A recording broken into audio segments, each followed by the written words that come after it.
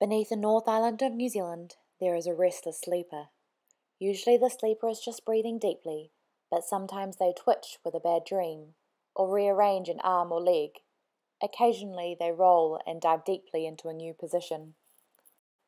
Our sleeper, the Pacific Plate, is covered by a rumpled patchwork blanket, the Australian Plate. This blanket is pushed up in some places and pulled down in others. In places it is folded over itself, and the edges are being worn away or repaired with new material. This blanket is the Australian Plate. This blanket is the beautiful land on which all North Islanders and some South Islanders live. We are at the mercy of the sleeper and their slumbering movements. We now know how to monitor and even anticipate the deep breathing. We can also measure twitching, and although very unpleasant and challenging, we can manage okay with the movement of a limb. However, full body movements will be bigger than anything we've witnessed in the last 200 years. These large-scale movements, also known as subduction earthquakes, are those that occur between the sleeper and the blanket, between the Pacific Plate and the Australian Plate. This boundary is the Hikurangi subduction zone, New Zealand's largest fault. Subduction earthquakes are the largest earthquakes that happen worldwide, and they cause the largest tsunami. Most of the damaging earthquakes we've experienced in New Zealand have been on faults within the Australian Plate, where there has been little or no movement between the two plates. However, we know our sleeper moves. The 1947 Poverty Bay earthquakes caused 11-metre high tsunami and were the result of a slight shift between the two plates. The 2016 Kaikoura earthquake was the result of numerous faults breaking in the Australian Plate, but the sleeper contributed to the chaos by moving a little at the same time. So what happens when the sleeper moves their whole body, and how often does this occur? Kate Clark, a genius science earthquake geologist with a group of colleagues, recently analysed all known past large earthquakes and tsunami along the Hikurangi subduction zone. The purpose of this research was to systematically assess the evidence for these subduction zone earthquakes. Previous research has focused on individual patches of the blanket, while this research looks at the overall pattern.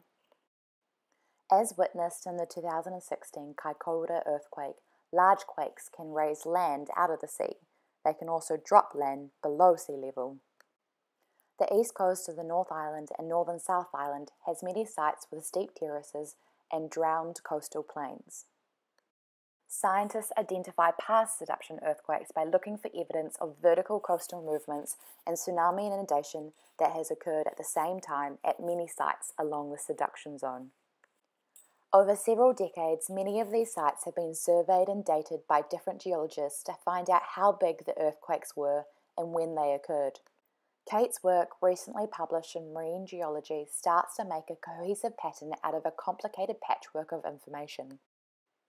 Looking at the big picture, the whole length of the blanket rather than individual squares of the patchwork, we can see when our sleeper moves significantly over the last few thousand years. The Hikurangi subduction zone ruptured in large earthquakes at least 10 times over the last 7,500 years. The most recent subduction earthquake was 500 years ago, and the biggest was a whole-body movement with evidence preserved from Marlborough to the north of Gisborne. There's no obvious pattern between different parts, although the southern and central parts seem to move more than the northern parts. More pieces of the patchwork are currently being investigated as part of several large research programs to better understand the Hikurangi subduction zone and the hazard it poses. Researchers hope to learn more about past subduction earthquakes by investigating records of intense shaking under the sea off the North Island's east coast. So just like any sleeping body, the deep breathing is regular and frequent through the night.